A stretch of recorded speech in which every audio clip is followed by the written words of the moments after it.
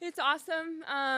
We've been dating for a long time. We've been living together for a long time, so we're excited, and it was a perfect proposal, so I'm really excited. Did you know it was coming? No, not really. Like 20 minutes before I had an idea, because there was some weird things that I was like, what is that? But I figured it out, and it was perfect.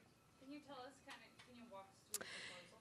Yeah, so we were in the Bahamas just for our bye week. This was our bye week last weekend, and we had a awesome first night, and then the second night we were there, he took me out on the pier that is on the island that we were on, and there was a drone flying over, and I was like, okay, something's going on. And then he just got down on one knee and proposed. Do you guys have a date? No. It's going to be a long time because I have my season, then he has his season, so we're not even thinking about that right now. We know that you're from Utah, Mm-hmm. and he's from Wisconsin. Mm-hmm. So is the wedding, is there going to be a reception maybe in Houston or a wedding in Houston? We're not sure yet. We're trying to figure out logistically everything, but like I said, it will be a long time before we figure that out. Probably because most of our friends and family are around Houston, but we're just taking it one day at a time, and it will be a while before we figure that out. Talk to us about that ring. It's beautiful. I mean, it's hi guys.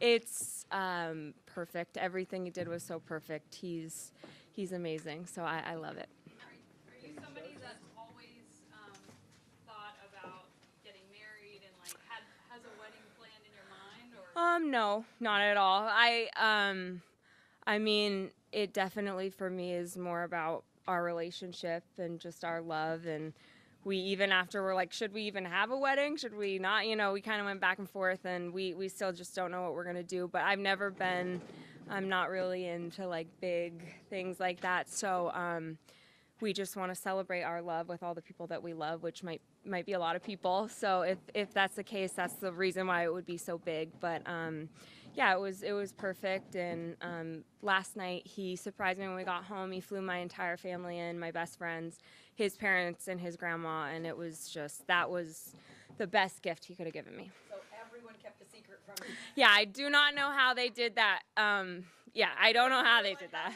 Everybody knew. There was maybe 20 people that knew, and they all kept it a secret, so they did a really good job.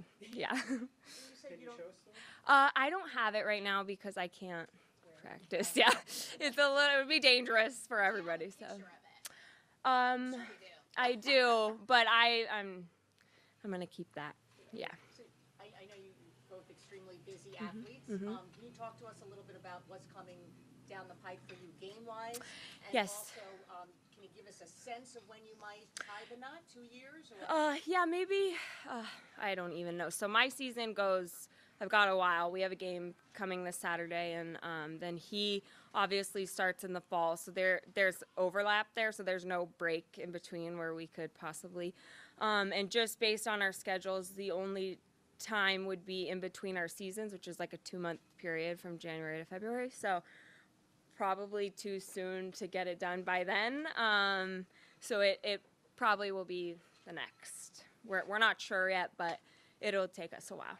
We're not in any rush. How did you guys meet? So my brother-in-law played for the Texans, and my sister met him at college at USC, and so we met through them. Mm-hmm. Yeah.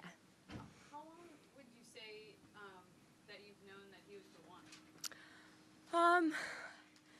A long time. Yeah, we kind of feel like we're married already, so it's I mean, it was so special and amazing, but like I said, it's just more about our relationship and our love.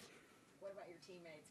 They're so excited. I texted a lot of them before I posted so that they knew. Yeah, but they're so excited for me. They're the best, and I was so excited to get back today and be with them and celebrate with them. Yep.